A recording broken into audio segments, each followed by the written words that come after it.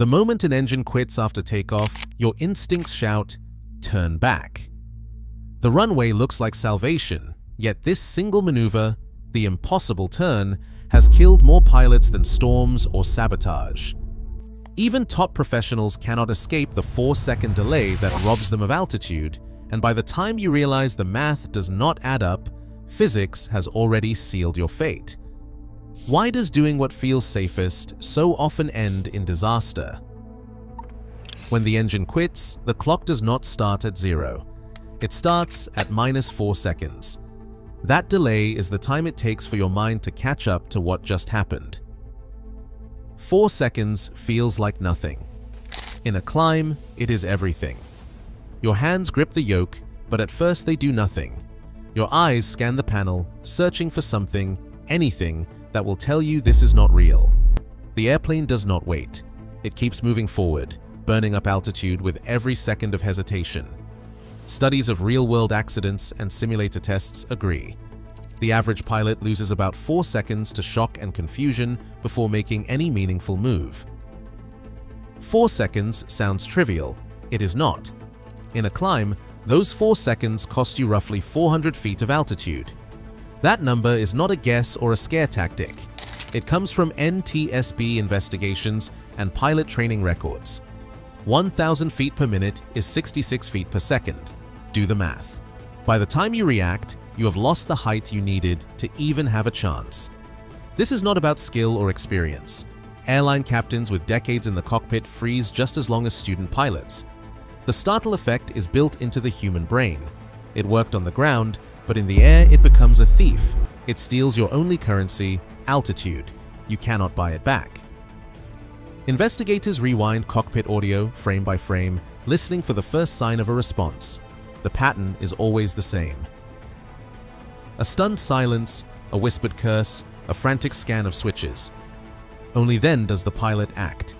By that point, the airplane is already lower, slower, and closer to the edge of what is possible.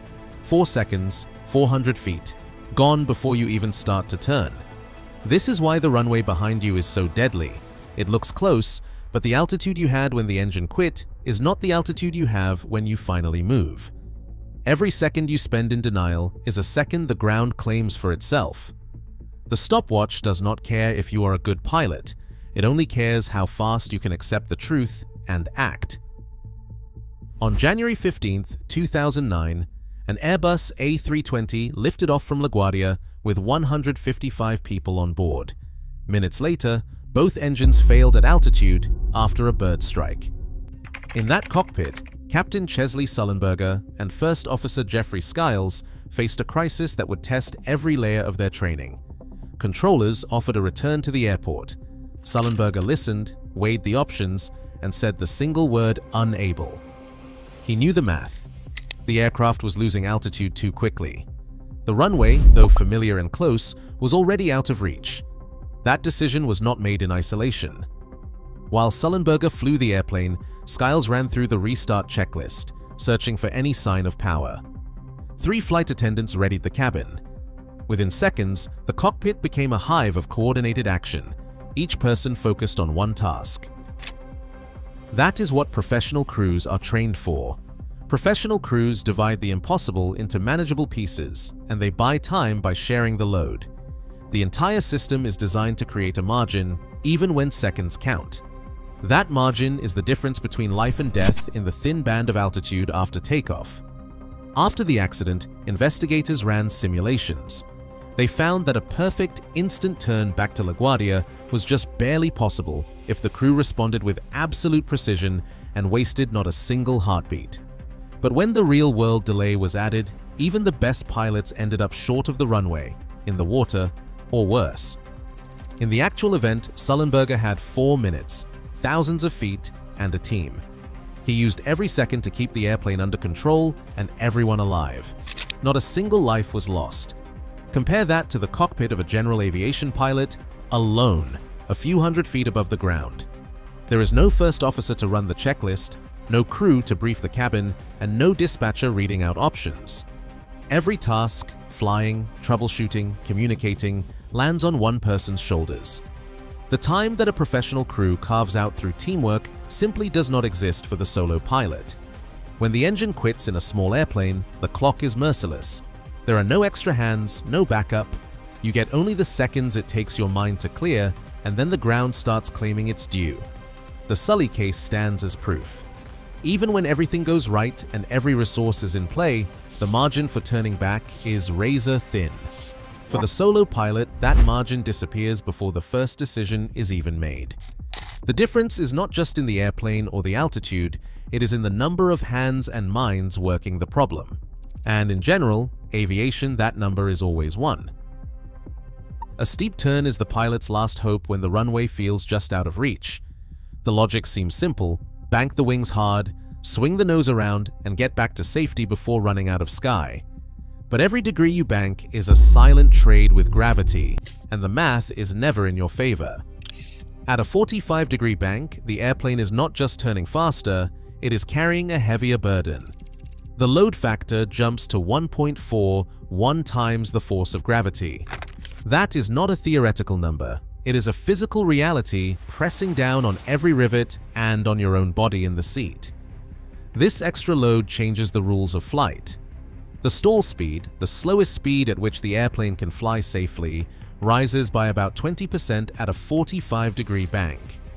If your airplane normally stalls at 55 knots in level flight, now it is closer to 66 knots. But the engine is dead.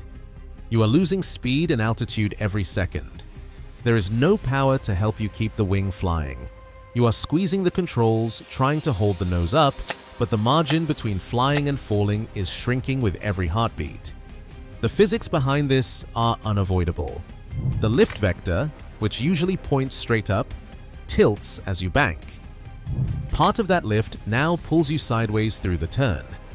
To keep from sinking, you have to generate more total lift, which means increasing your angle of attack. But there is a hard ceiling. The wing can only give so much before it stalls. The higher the bank, the closer you get to that ceiling, even if your airspeed has not changed. In a gliding turn where speed is bleeding away, the stall arrives sooner and with less warning. This is the trap that catches even experienced pilots. The instinct to turn back forces you into a corner where the numbers do not work. The airplane is fighting two enemies: gravity and drag. Every extra knot you need to stay flying is a knot you do not have. The stall does not care how badly you want to make it. At 45 degrees, the margin is razor thin. A slight pull on the yoke, a gust of wind, or a moment's distraction is all it takes for the wing to quit. And once it does, the outcome is almost always the same. Turning back to the runway is not just a matter of swinging the nose 180 degrees and lining up with the pavement. The geometry is far more demanding. The moment the decision is made, the airplane is already drifting away from the airport, carried by its own momentum and by whatever wind is blowing aloft. The path back is not a clean half circle.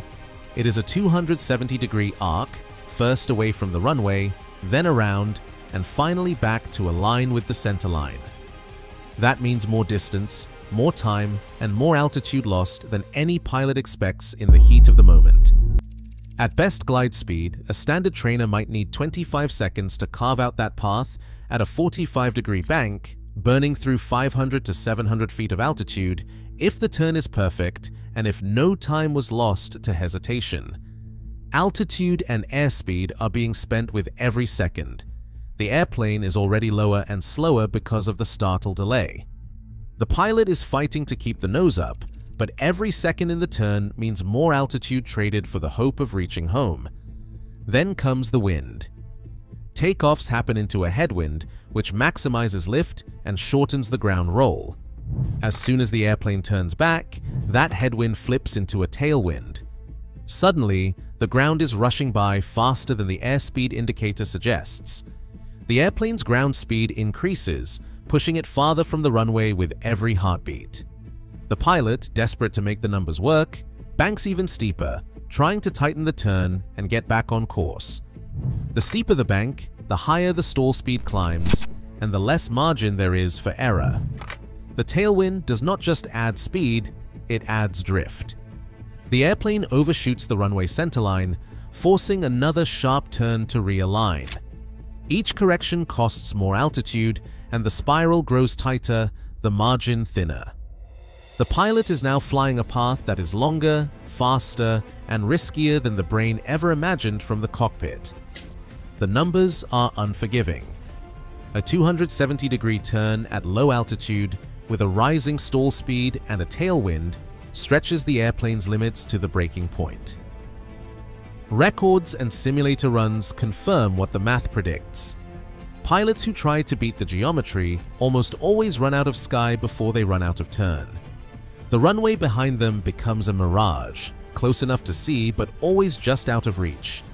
The final moments are a scramble of control inputs, a race against physics that ends almost inevitably with the ground claiming victory. A steep bank, a desperate pull on the yoke, and the margin vanishes. In the final seconds of the impossible turn, the inside wing slows just enough to betray the pilot. Airflow separates from the wing surface and lift collapses. The nose drops. The airplane doesn't simply descend, it corkscrews.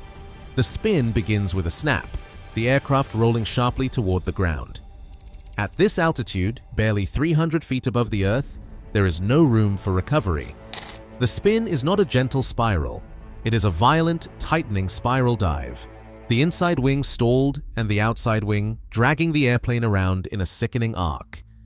Investigators replay these moments in slow motion, frame by frame. The control inputs are clear: a sharp bank, a last-ditch pull to stretch the glide, and then the fatal pause as the wing gives up. The numbers are absolute. Once the airplane enters a developed spin below 300 feet, the outcome is set. No pilot, no matter how skilled, can reverse the aerodynamics in that space. The airplane rotates 2, maybe 3 times before impact. The ground arrives faster than the mind can process. In the wreckage, it is always the same: the telltale signature of an inside wing stall, the unmistakable pattern of a low-altitude spin. These are not recoverable accidents. They are the final proof that instinct, when it runs against physics, is a losing bet. General aviation accident files are filled with stories that end the same way. In 2019, a Cessna 172 took off from a small airport in Georgia. The engine faltered at about 400 feet. The pilot, who had 20,000 hours in his logbook, banked hard to return to the runway. The airplane stalled and spun in, impacting inverted just short of the threshold. The NTSB found no mechanical fault. The cause was loss of control during an attempted turn back. A Mooney M20 in Texas suffered a similar fate: power loss at low altitude, a steep bank, and a desperate pull to keep the nose up. The turn tightened, the inside wing stalled, and the aircraft entered a spin at barely 300 feet. The crash site told the story: a short, violent spiral with no chance for recovery. The report cited excessive bank and back pressure during the attempted return. Even the Piper Cherokee, a forgiving trainer, has not escaped this trap. In multiple cases, pilots tried to turn back after engine failure just above the treetops. Most never made it.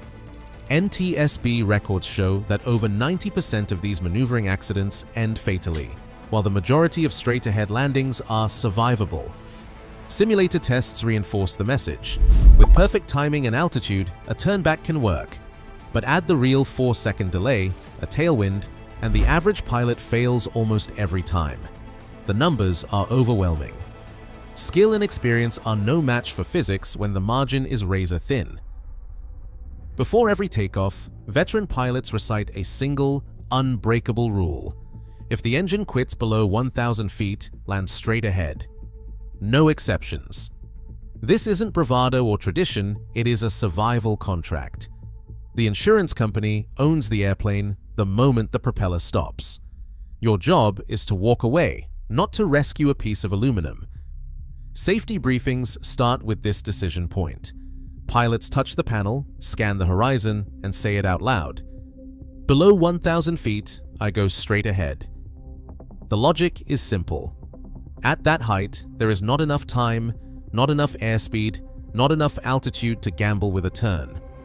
The numbers from the NTSB and decades of wreckage make this clear. Pilots who try to save the plane rarely save themselves. Pilots who accept the loss, who choose a field, a road, or a patch of trees, survive. One survivor, a private pilot from Indiana, remembers the moment his engine coughed at 600 feet. He pointed the nose at a cornfield, kept the wings level, and rode the airplane down. The landing was rough, the airplane was destroyed, but he walked away without a scratch. "I knew I had to let go of the airplane to keep my life," he said. That is the creed. The airplane can be rebuilt. Your family cannot replace you. The assignment is clear. Before your next takeoff, brief yourself. Say it out loud. If the engine quits below 1,000 feet, land straight ahead. Let the insurance company buy the wreck. Make sure you walk away. Every year, pilots face the split-second moment when survival means rejecting instinct and trusting discipline. NTSB data shows that straight-ahead landings save lives, while the turn still claims even the most experienced. Today, training manuals and checklists echo this hard lesson. Lose the plane, not your life. In aviation and in crisis, physics always has the final word. Stay safe. Fly smart. Your choices write tomorrow's accident report.